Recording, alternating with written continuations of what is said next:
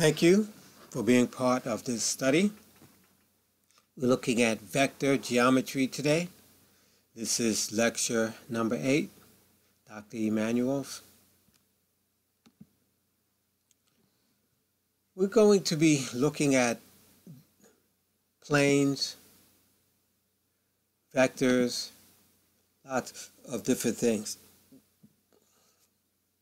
To get started, we have to look at some vector review. We're going to be looking at dot products and cross products. So we're going to go over review. We're going to go over a particular dot product and cross product of the following vector. Okay, when we do the dot product, as you can see here, we're going to multiply the I components together from the A and the B vector. So if we multiply 2i times I, we get 2 times 1. Then if we look at the J component, we look at 1 times 3. Then we're going to add that to, under the K component, a minus 1 times a minus 2.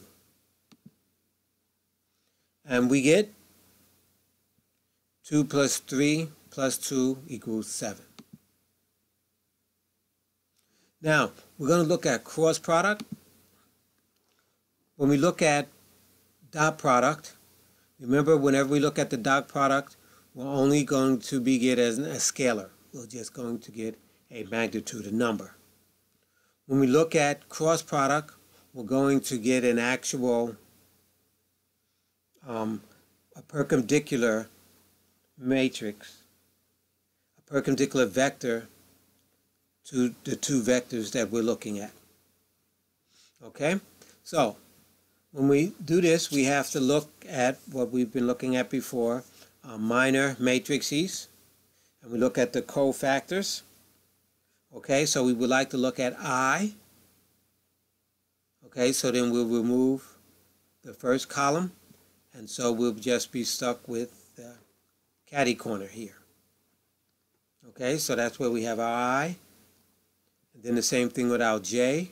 We'll remove the J and the vectors notation, and we have to do a minus in front of the J, and as you can see, we get 2, 1, minus 1, minus 2, and then we do for our K the same thing, and we'll wipe out the K column and the first row, and we'll just get 2, 1, 3, 1, 3. Okay, then we will cross multiply at this point. When we cross multiply, we'll put everything under the I value, which would be a minus 2 times 1 minus a 3 times a minus 1. Then remember, we have our J factor, so our J will be negative. And then we will multiply 2 times a minus 2. Then we'll multiply 1 times a minus 1. Then for our K, we're going to cross off the last column, the K column, and the first column, and we'll just get our 2, 1, 1, 3. And at this point, as you can see here, we'll just multiply these numbers times each other for our I component. As you can see, it's 2, 1 times a minus 2. And so, with this, we'll be able to actually get our C value. And with our particular C, this new vector that we'll have, it will be perpendicular to the plane of A and B that we're crossing. C will be perpendicular to those two, the planes. So, if we remember correctly, when we use the right-hand rule, C is perpendicular to the plane of A and B, and also to the vectors A and B.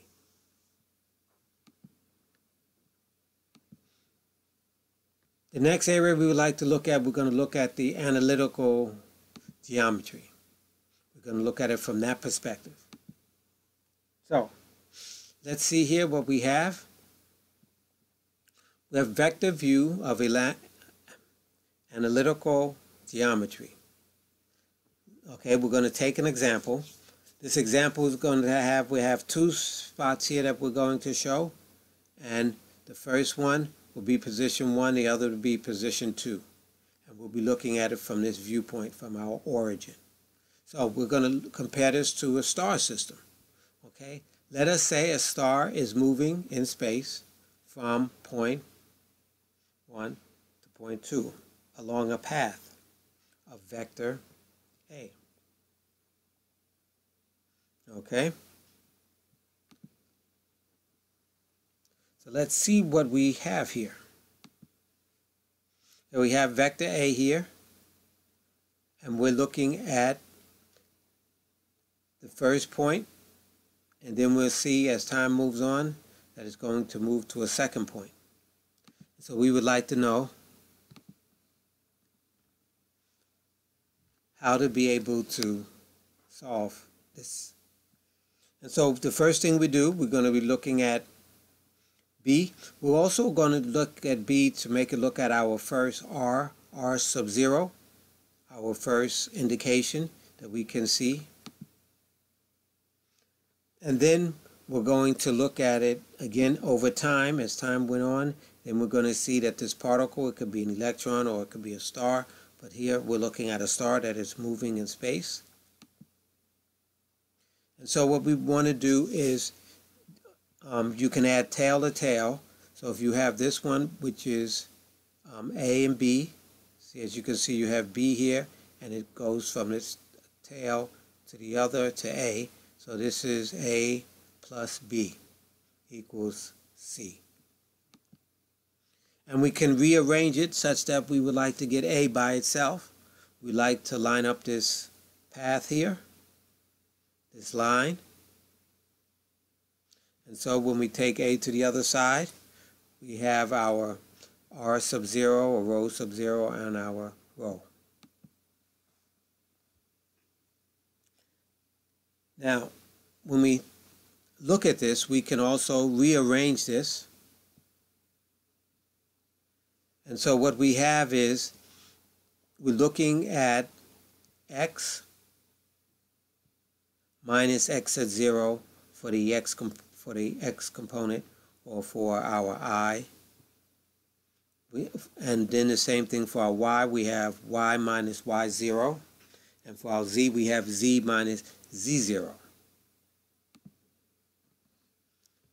And we have rho and A, this area here, this line, we'll be looking at these vectors, rho, sub 0, and rho.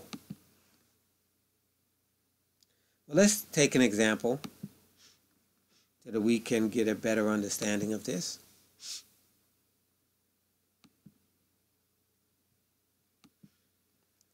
So we see again point P0 going to P, and we're over this area, this line, or this vector A. Find the path or line of the star passing through the points P sub 0 at 4, 5, 5, and at P at its final resting point 1, 6, 10. Vector A goes from, as we had mentioned, from point A, from point P sub 0 to point P. And we looked a little earlier on the last slide that we were able to solve for A. and we found out it was for rho minus rho sub 0. And so what we're going to do is take these two, and we're going to subtract them. Okay? And so we have our 1, our 4, 1 minus 4.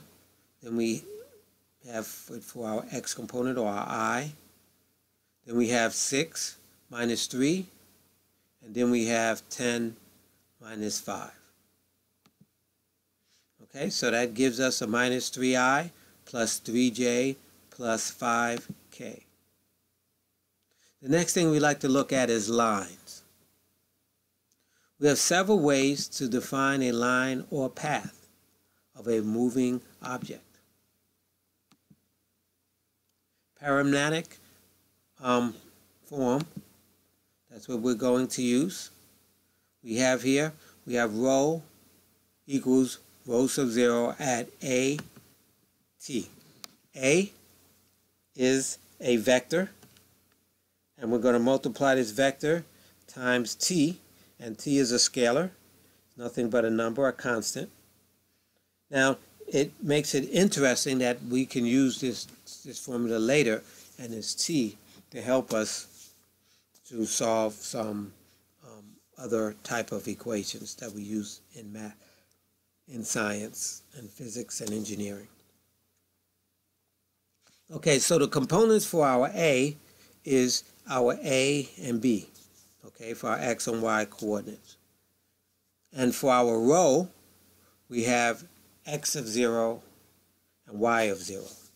And so as you can see that on this straight line, okay, or on this path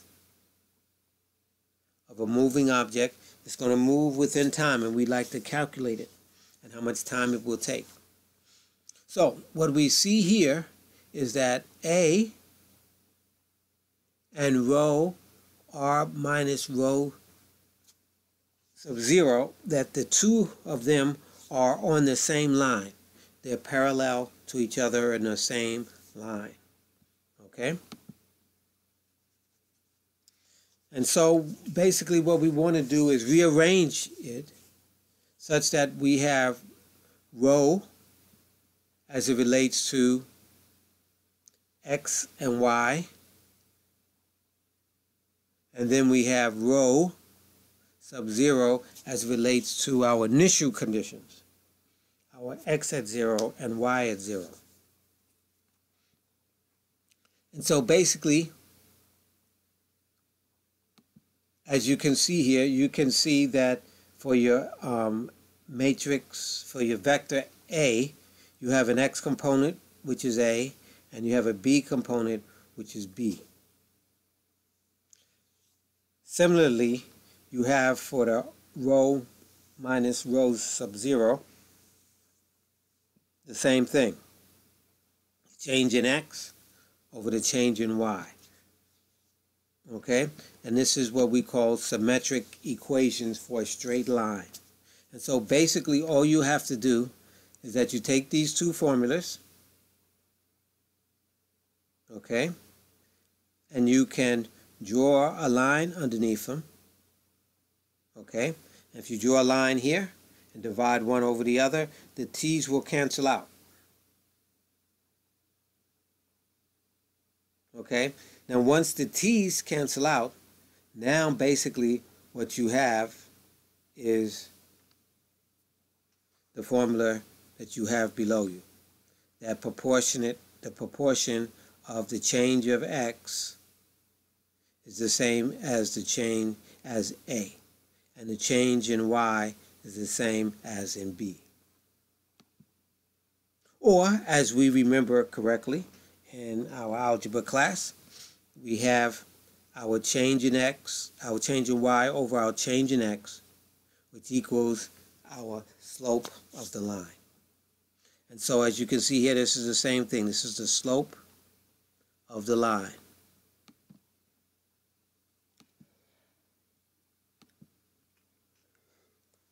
So we're going to continue on in 3D for lines. Okay, so now we no longer just have it one way. Now we have it in 3 dimensions. Okay, we have our parametric equation for a straight line. And we're looking at A, and A is this line that we have in space. And so how do we solve for X, Y, and Z? Okay, we use that same formula that we had before.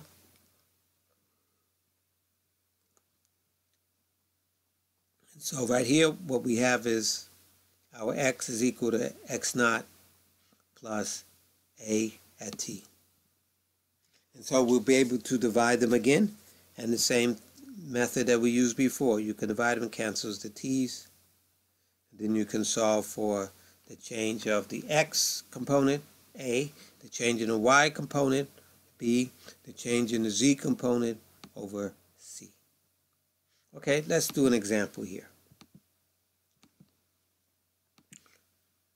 Okay, find the equation describing the position of the star at any time in the heavens, with the star starting at R sub 0 at the point or the position at 1, 2, 3, and moving through the vector. Okay, so we're going to be looking at what vector is it moving through.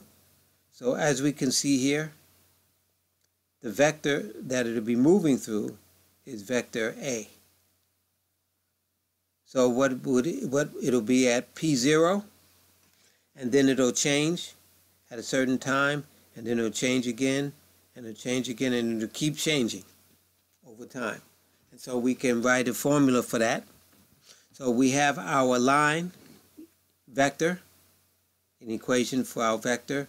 Then we set up our parametric form. And so basically what we have is 1 plus x equals 1 plus 4t, y equals 2 plus 5t, z equals 3 plus 6t. Now, all of these will depend on what? Time, or t, okay? As the time moves on, as it moves in space, so does your position in your x, y, z coordinates. Okay, now we're going to look at the planes, okay, and find out things that are normal to our plane or perpendicular to our planes. So we have the vector again, vector r, or rho minus rho sub 0, lying in the plane, as you can see here. So all you need is 2 points, and 2 points will give you a straight line, and then you'll be able to rotate it. The 2 planes. The vector n is normal to the plane surface. So as you can see here, this is perpendicular. Whereas we have the perpendicular normal line is going to be the dot product. So we went over dot and cross product already. Now the dot product is give you the magnitude times the cosine of the angle. Okay? The angle of 90 degrees, because that's what you're looking at perpendicular, will be 0, because it starts off at 1 and then it decreases down. Okay, the equation of a plane is given by this equation. As you can see, we have the normal component, that's the perpendicular component. Then we have the change in the x as it relates to the n component. And then we have the perpendicular component times y minus y0. And then we'd have the same thing, the z component for it, for the normal, the perpendicular line that crosses the plane, and we have z minus z0. And all of that's going to equal 0 because the cosine of 90 degrees is 0. Okay, we have a similar procedure that you do for a 2-dimension. What we do is find the perpendicular line. So let's go over another example. Find the equation of a plane perpendicular to 3 points. Okay, we have our points A, B, C, and a vector joining any point. What is a vector? It joins any points of a given, any pair of given points lie in the same plane. So you have one plane. If you can find 2 points in there, then you can develop a plane from that.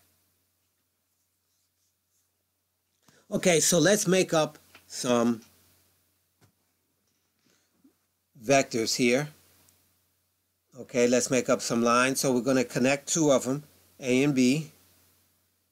Okay, and so as we connect A and B together, as you can see, you get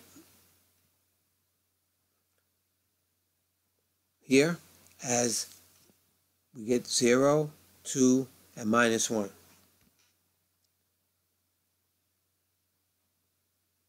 Okay, so if you subtract these, as you can see here, remember that's what we did earlier. So if you subtract these two, you get 0, 1, -1, minus a -1 is 0, 3 minus 1 is 2, and 0 minus 1 is a -1. Okay, so then we're going to come up with a second line. Okay, and so this second line is we're combining A and C together. Okay, and we get 1, 0, 1. Okay, so now what do we need to do? We would like to do a cross product of the 2 vectors. If they're perpendicular, we need to get something perpendicular to a plane. Okay, so again we have N coming to our rescue, perpendicular.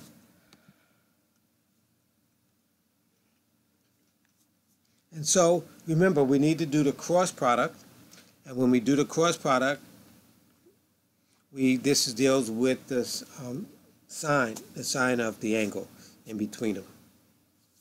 And if they're parallel,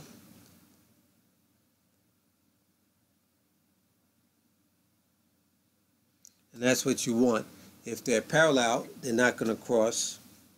And if they're perpendicular, they're going to cross at one point. Okay, so we talked already about how to do a cross product, so we're not going to belabor that point. So you have your X, your Y, and your Z components. And as you can see here, we're going to get 2I minus J minus 2K. Okay, now we would like to find the distance between the point and a plane. Okay, so you have this plane here. And what did we say before? You just need 2 points. Okay, you have 2 points. You have Q and R.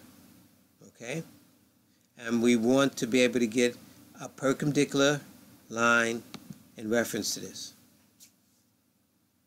And so we want to know what the distance is from these areas.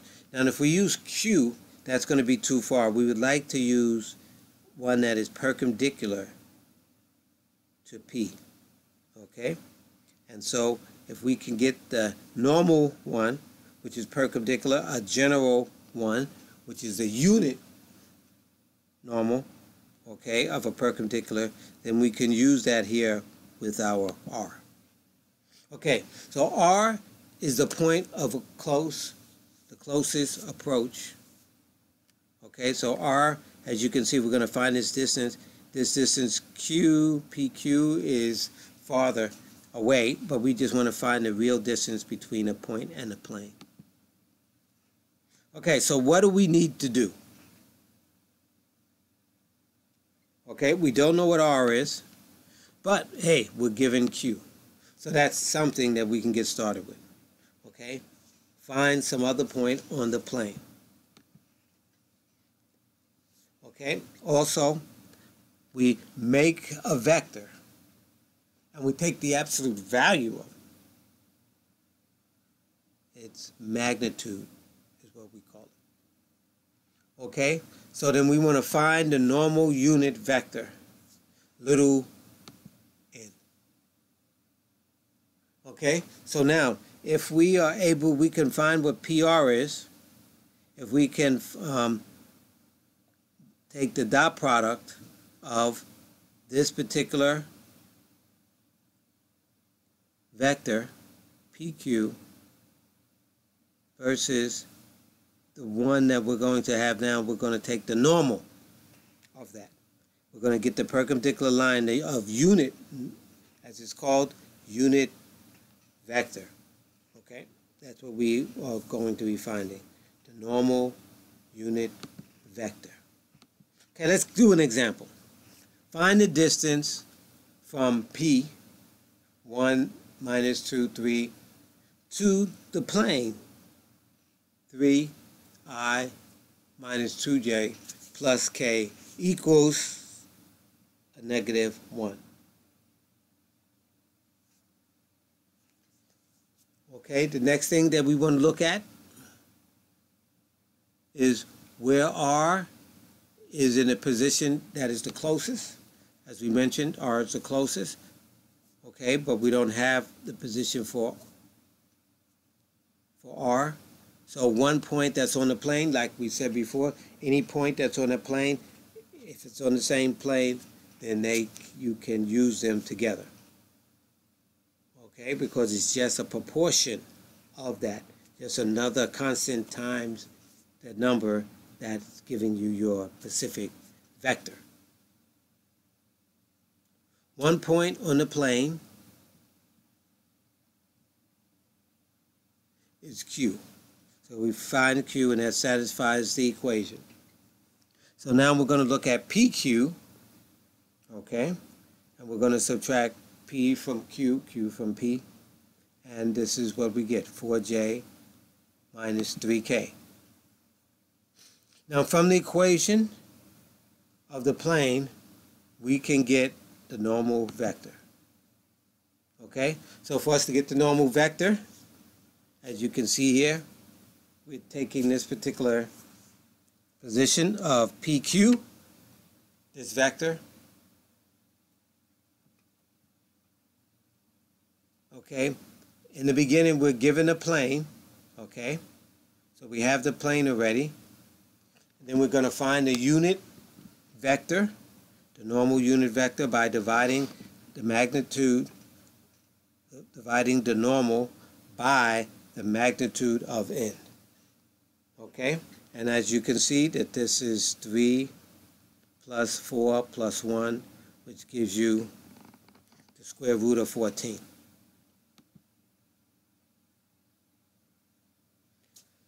Okay, so now that we have P and Q, and we have our normal vector, we can use the multiplication of the dot, and then we'll be able to find PR.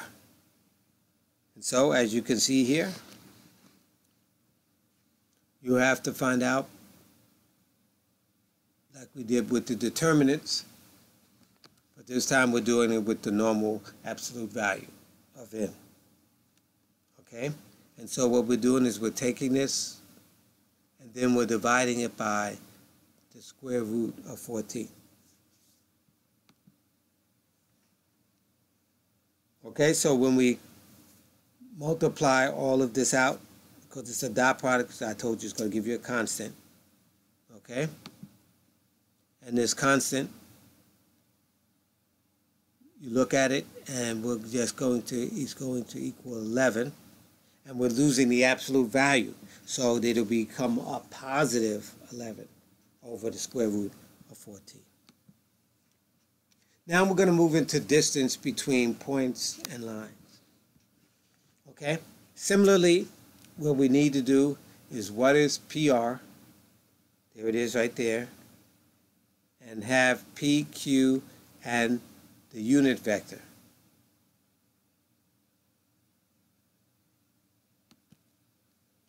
Okay, so now we're going to do an example. I think we got some like 6, 7 examples up here that we'll be going through.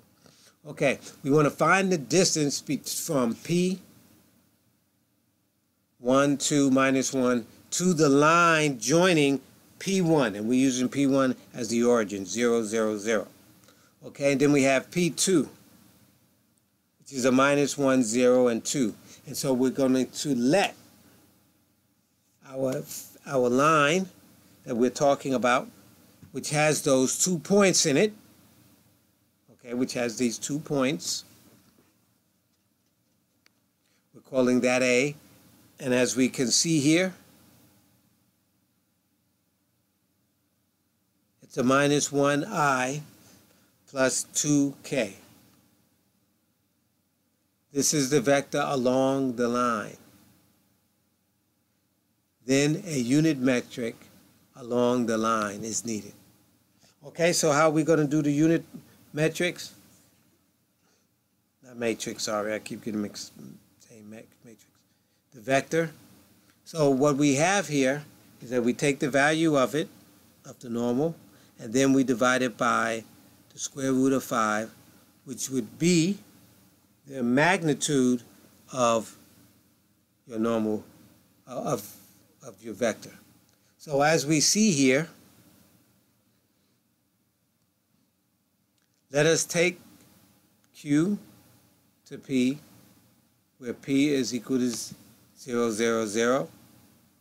Then we have P and Q, or PQ. Okay, we have a minus 1, minus 2, 1.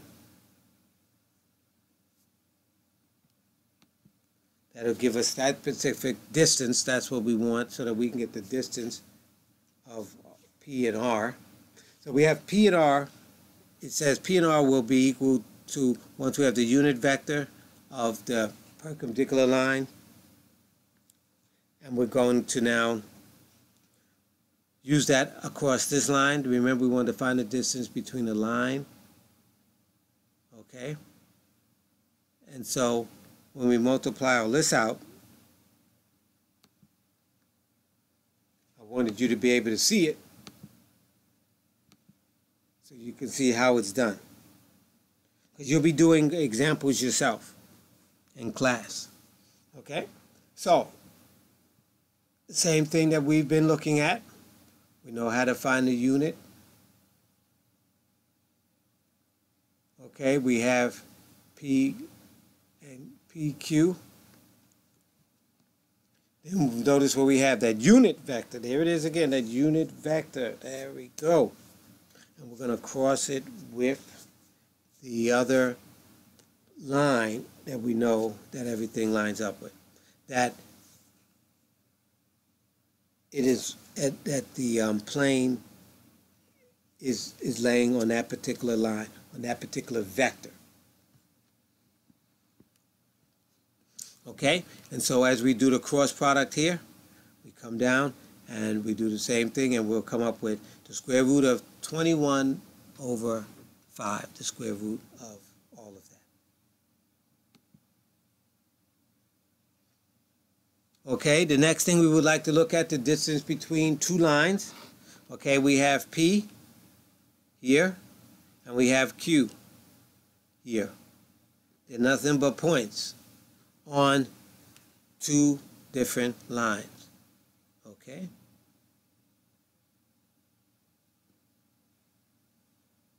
And so the distance is closest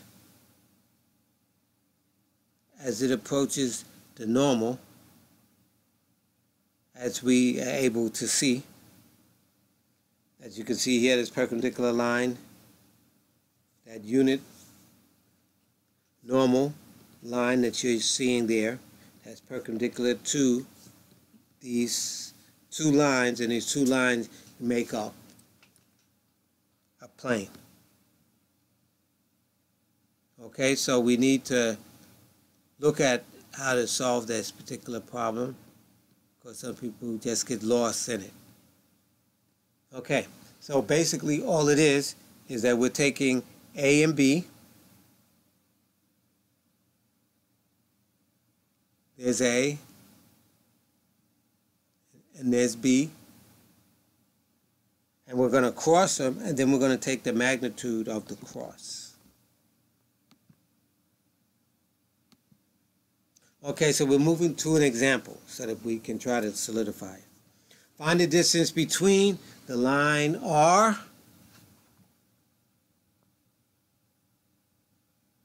and now we have added to this R, we have what we talked about earlier, the A times the T, B times the C times the T.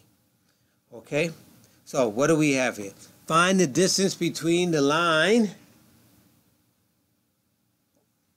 R equals I minus 2j plus I minus k. Okay, and then we have that was for one row, and then we have another one. Okay, and this is 2j minus k. That's that component. And then we have over here this other component.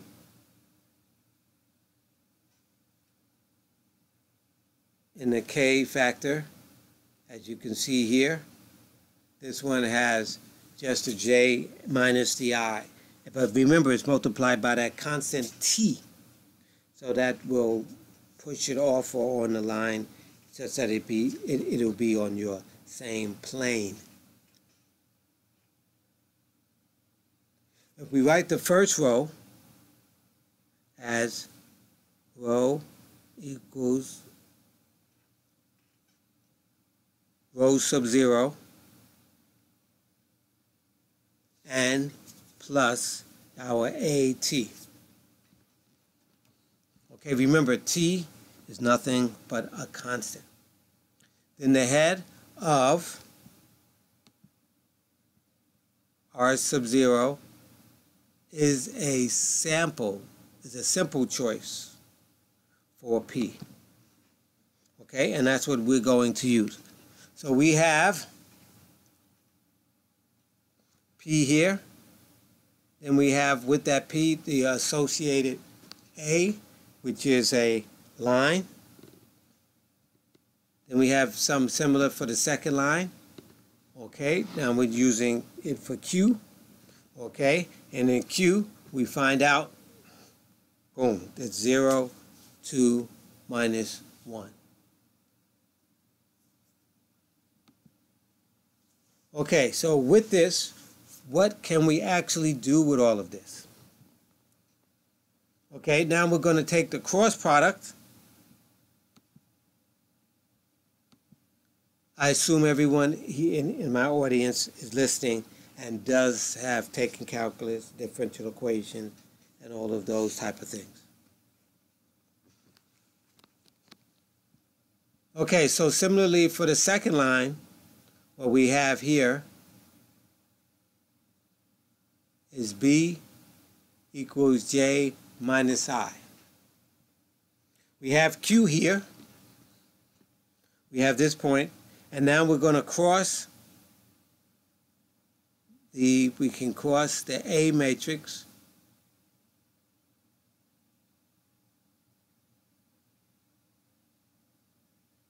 Okay, so we have A cross B,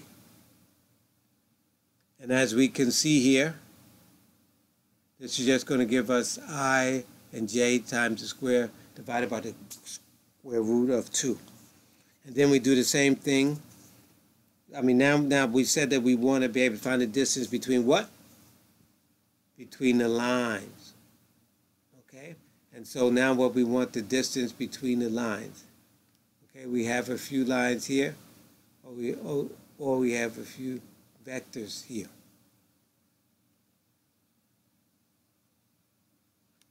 Okay, so the distance between the line, okay, now that we're able to do the cross and be able to come up with that. Now when we find the normal, we have to find the normal as we mentioned earlier, so that we can find out what the perpendicular line is. Okay? And so, here's the mathematics again.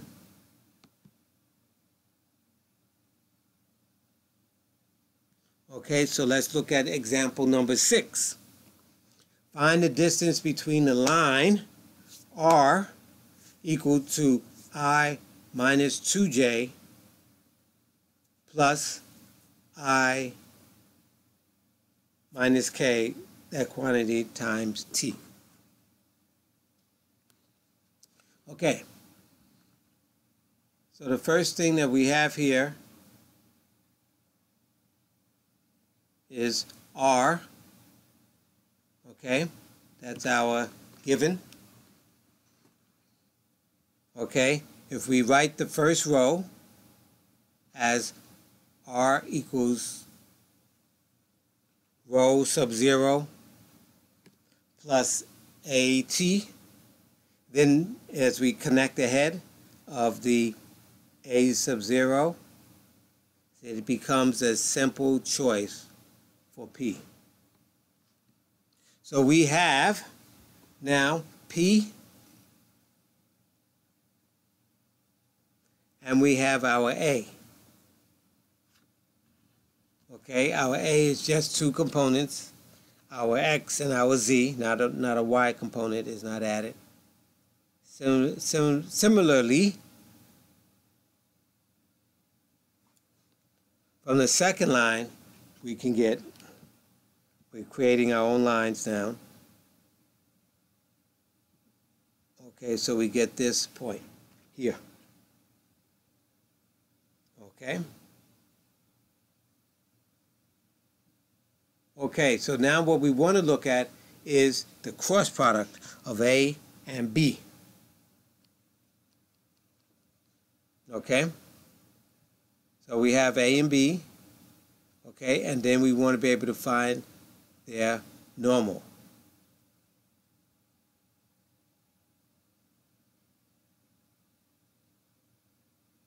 Okay, and we find out that that's right here. It's a component in each one, our I, J, K, all divided by the square root of 2. And why is the square root of 2? Because that's the normal factor that we will find for that particular one. Okay, so here we have our P. We come down here with our specific P, Q, okay, and the distance between the line is, when we take the normal of P and Q, it'll give us 2/3. Now, what we want you to do, we have here some practice problems. What we want you to practice, find the symmetrical equation and the panoramic equations of the line through 2, 3, 4, and 5, 1, minus 2. Same thing we want you to do the next practice. Find the plane containing the origin and the points.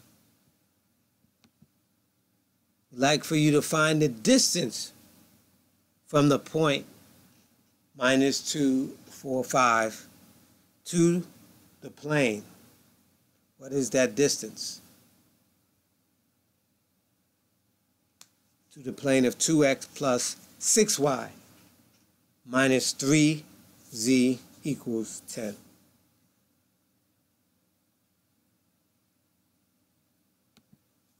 Okay, the next problem we would like for you to look at is find the distance between the line R, which one of the last things we looked at, and a parallel line going through point 3, 1.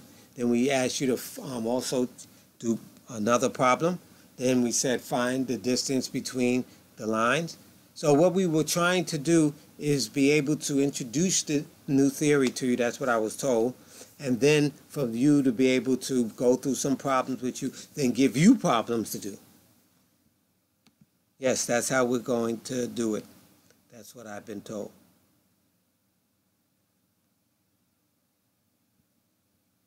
Okay. Well, we'd like to thank you for being part of our study. We'd like to thank you and we hope to see you again. Enjoy.